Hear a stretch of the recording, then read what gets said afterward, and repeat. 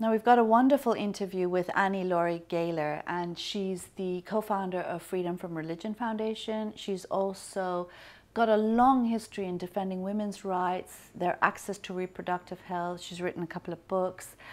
And I just find her so fascinating because she says the most wonderful things in the most softly and gentle way, and you just feel mesmerized by her. I felt I couldn't stop staring at her during the interview. I know, but the logic is powerful. The logic is so powerful. That's great. And when you see the link between the history of women's liberation, women's right movement in the United States, which has a brilliant history, against religious right, and you link that and you compare it with the current women's liberation in Middle East and North Africa, you'll see the links, you see the history, you see how that's developing, and the linking of these two, I think, is just great to see. Yeah. Well, watch this interview and then we'll come back to discuss it further. Stay with us.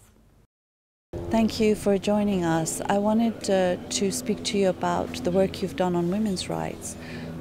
If you can first talk about what is fundamentally wrong with religion and the question of women. The Bible and the Quran are handbooks for the subjugation of women. They lay all the blame for evil and sin on women, and in the New Testament it demands that women be subservient and be in silence. And we know the role of the Quran in oppressing women, and we need a women's revolution from religion, because it's the principal enemy of women's rights. It sanctifies the idea that women are inferior and sinful, and we cannot move forward while people believe literally in the Bible or the Quran. But I suppose people will say that some women find religion quite liberating. Well, I think people can believe whatever they like, but we can look at the damage that religion causes women worldwide. For example, reproductive rights in the United States. It's the organized religion, Catholicism, and the fundamentalists that are trying to take away not just abortion rights, which is a right that we won years ago, but the right to contraception. If you cannot control your own body and your own fertility, you can't control anything about your life. And Margaret Sanger, said women cannot be free until they can determine if and when they become a mother. And most of the patriarchal religions have as their core the control of women and reproduction. That's often, I think that's sort of the point of most religions, is to control women. What do you say to women who say, but we're very free and we have all the rights that we need, but, and we get that from our religion in a sense. So they're saying that there is freedom in religion for women. God, Allah, these are patriarchal concepts and abstracts. And as long as God is male, male is God. And the Bible and the Quran set up a master-slave relationship with God at the top, and then man, and then woman. And women are held in subjugation under this doctrine. And any freedoms that women have won have been in spite of the Bible, in spite of the Quran, not because of it. It's women who have moved religion forward, not the other way around. What sort of constraints do you see needed for religion in order to help ensure women have rights and equality? Secularism would demand that there should be no religion, no doctrine, no dogma in our civil and secular laws. So, of course, I'm anti-theocratic and pro-secular government, and ideas held on faith for which there is no evidence or proof should not be in our laws, whether it's creationism or the idea that there's a human person at conception, that there's an ensoulment at conception, which is the basis for opposing contraception and abortion, for example. And we just see these casual references in the holy texts to covering women that are now giving us burqas, which I think are such a terrible symbol of being trapped by religion, circumscribing one's life. It's frightening to me to see women in burqas. Do you think women have a special and an added need to be free from religion? Well, yeah, because religion is a male religion. Women cannot be free, I think, while there is religious patriarchal law governing our lives. And the history of the women's movement in the West has been the history of fighting religion, speaking out in public, although the Bible says you have to be in silence, demanding the right to own property, to control of our own children, to be able to attend universities. All of these reforms in the Western world were vociferously opposed by the churches. They were the enemy of the right to vote, and they are the enemy of women's right to ownership of our own bodies. And we are seeing the same kind of movement now in the Muslim world, with women replaying this emancipation from religion, having to fight these strictures. And I wish that we didn't have to reinvent the wheel. But it's to the great credit of women like Taslima Nasrin, you, Ayaan Hirsi Ali, and all the other women who are speaking out against the Muslim religion at the threat of death for their rights. Do you see any links between the movements for women freeing themselves from Islam to women freeing themselves from Christianity's rules?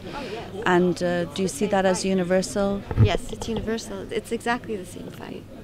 And in fact, the Muslim, Christian, and Judaic religions share the same Old Testament texts in common. The Abrahamic religions have a common core.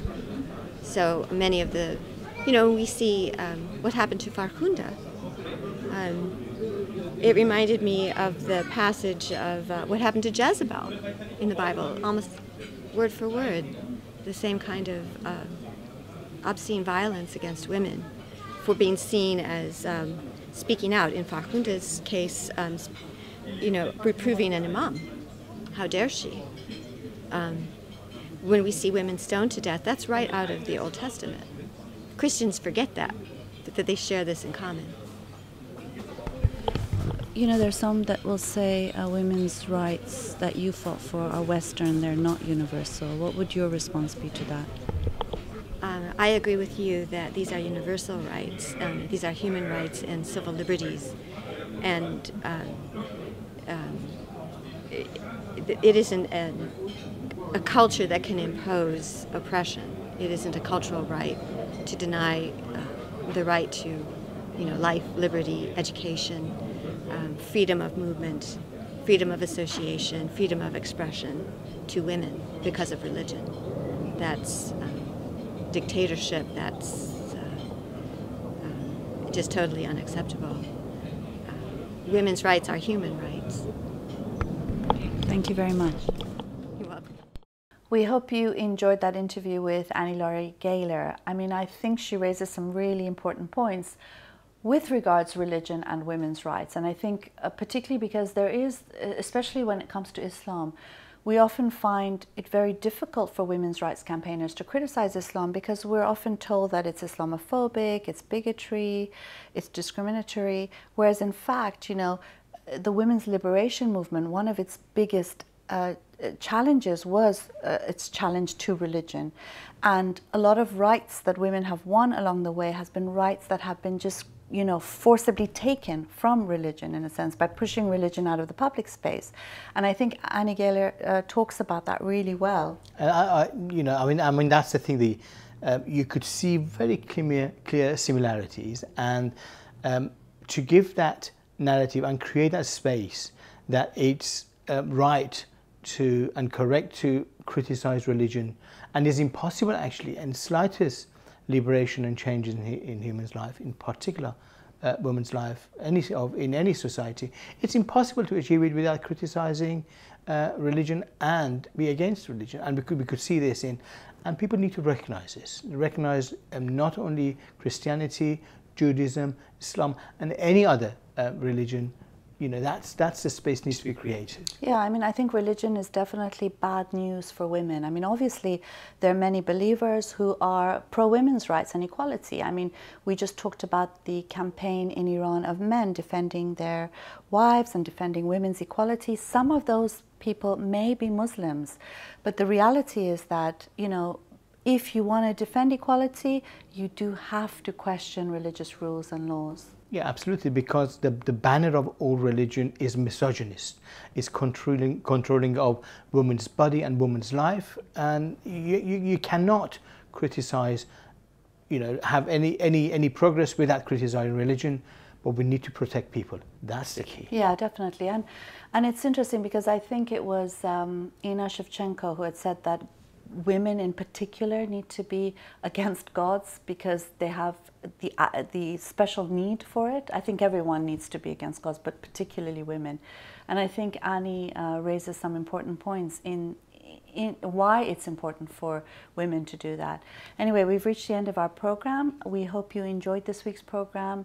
Please don't forget to continue sending us your comments and spreading our program across the internet and social media. And that brings us to the end of the program. And from me and Maryam, until next week, goodbye.